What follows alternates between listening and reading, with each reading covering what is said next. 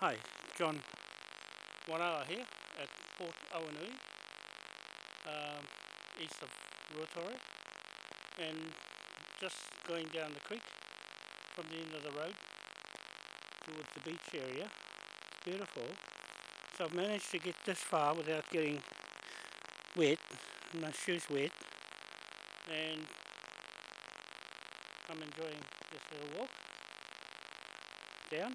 So I'll just take a snapshot here of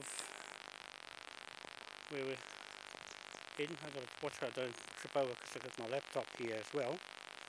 I'm trying to see if I can get some nice shots on that as well. I've not got the drone because the Wi-Fi is not working in this area, and the drone won't take aerial pictures with no coverage. So that's what it looks like here. Yeah, nice stream, you can hear it. Beautiful, Jamie. Look at this. Listen to it. The water. You just come back from up there towards the road.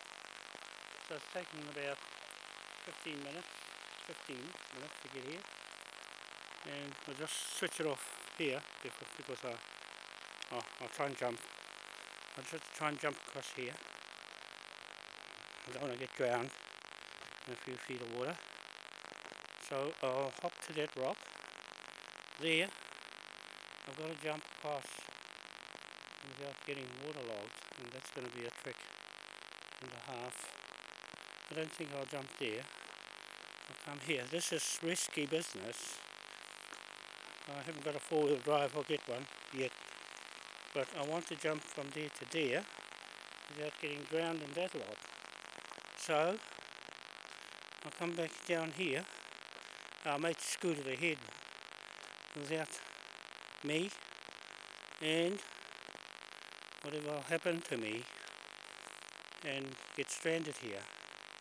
So I'm all on my own, taking a big leap, great leap for mankind, across this little stream, and without getting my feet wet.